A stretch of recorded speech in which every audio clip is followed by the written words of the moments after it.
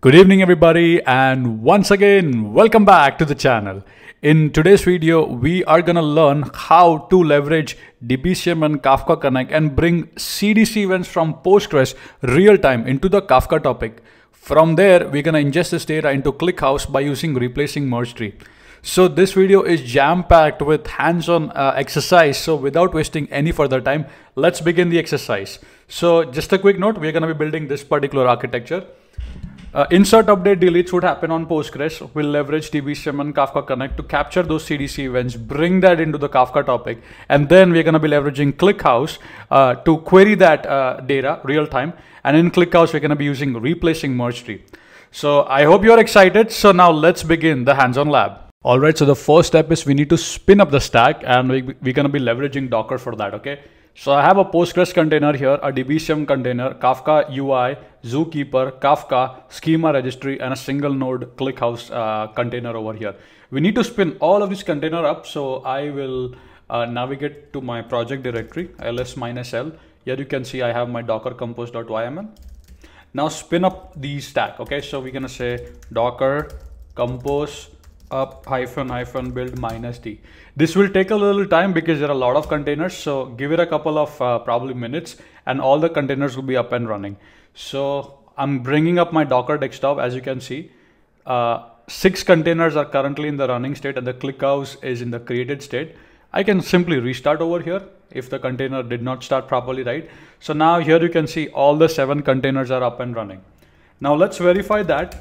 We're gonna open up Chrome and you can head over to localhost 8080 where we will see our Kafka Connect UI. I can see one cluster is online, lovely. If I go to topics, I can see there are no topics at the current point. So looks like our infrastructure is up and running, and now we'll proceed to the next step. All right, so step number 2 is we need to create a sample table in Postgres so we can bring that data into ClickHouse, right, via Kafka and Debezium, right? So I have this particular script inside SQL script. Come here, copy this, okay, and then open up your pgadmin, okay, and simply paste this one here. So I'm gonna first create the table, execute that, okay. Here you can see the table has been created, and then I will first set, if you can see probably, right, alter system set vaults level to logical. I'm gonna set the vaults level to logical. Done, cool. And then I'm gonna insert 3 records into Postgres, right? So done, cool. And now let's verify, select everything from I would say users, okay. And then if I run here, okay, I have 3 records in the Postgres. So stop the video, pause the video, do these steps with me so that you can learn it, okay? So step 2, insert some data into Postgres, okay? All right, so the next step now is we need to create a Debezium connector, and we are gonna be leveraging the following curl command. Again, it's given inside the folder Debezium. So the connector class we're going to be using is io.debezium.connector.postgresql.postgres connector. That's the class we're going to use. We're going to provide the username, the password, and the hostname. Hostname is Postgres because we are running inside a Docker container. But if you are running on AWS, it will be probably an IP address or a domain name. Port is going to be 5432. Okay, so that's clear. We are bringing data from public schema and the table is users. And then one more important sharing that I want to cover is this. Transform unwrap type to io.debezium.transform.extract new record state. So what this does basically in simple language, I'm on the Debezium website. So in simple words, the Debezium record would look something like this, right? You will have a source and op, which is U stands for update. I think C stands for insert probably. And then you'll have a before and after copy, right? So when you use this class, for example here, after event flattening, SMT processes the message in the previous example. It simplifies the message format resulting in the message in the following example, right? So it will basically simplify that, right? So here you can see, you have a field 1, right? And then you have a field 2, right? And then in the after section you have it, right? So it's gonna apply that processing, and it's gonna simplify the message format, right? So that's that. So okay, cool. Now copy this.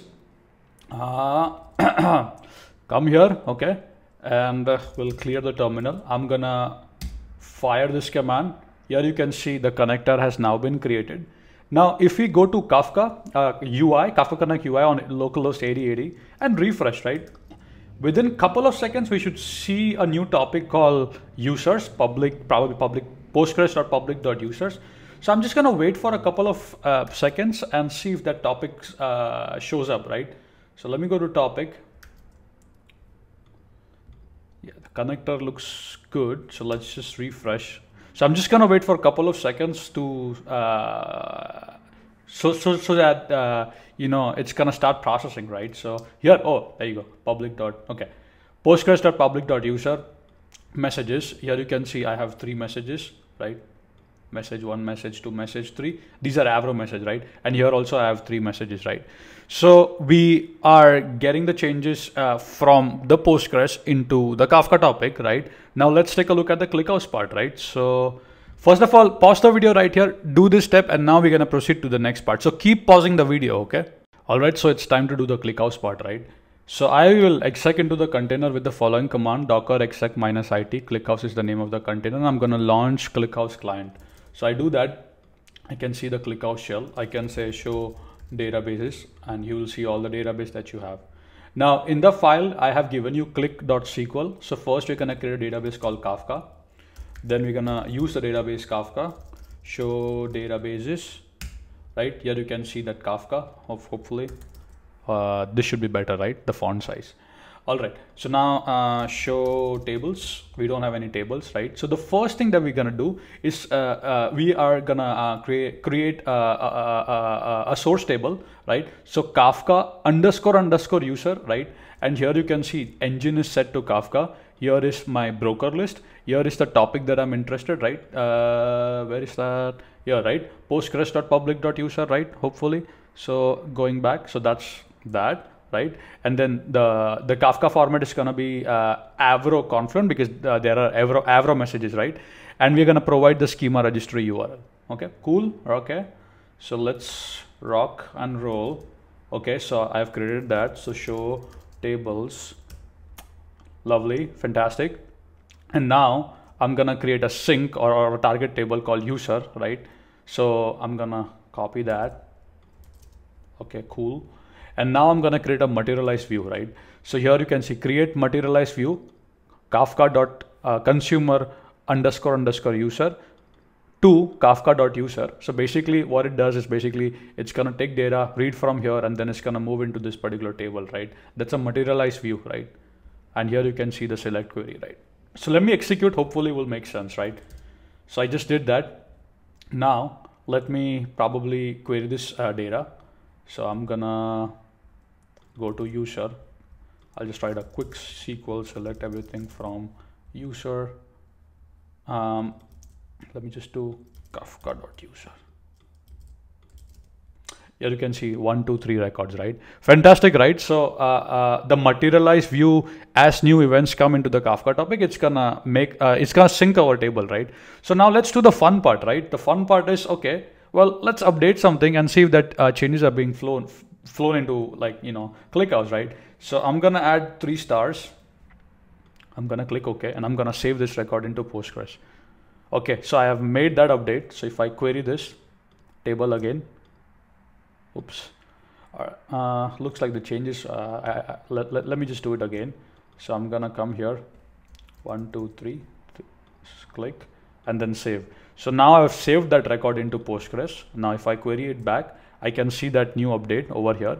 So this update should have flown into the Kafka topic at this point. Oops, I'm sorry. Here, I think as you can see, the new message did come here.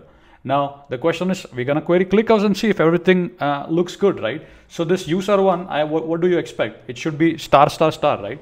So let's query that. As you can see, right, that new item came in. And again, you will say, hey, why is it like this and this? So remember, again, since I did a lot of data lake, right? So similarly, it will, so the updates will be written, they call it like part file, but I'll use the data lakehouse term, right? So updates are written in a log file and later on compacted, right? So similarly, right? Similarly, the same thing happens. So there is a command, you can force probably compaction. You can say, let me copy this one.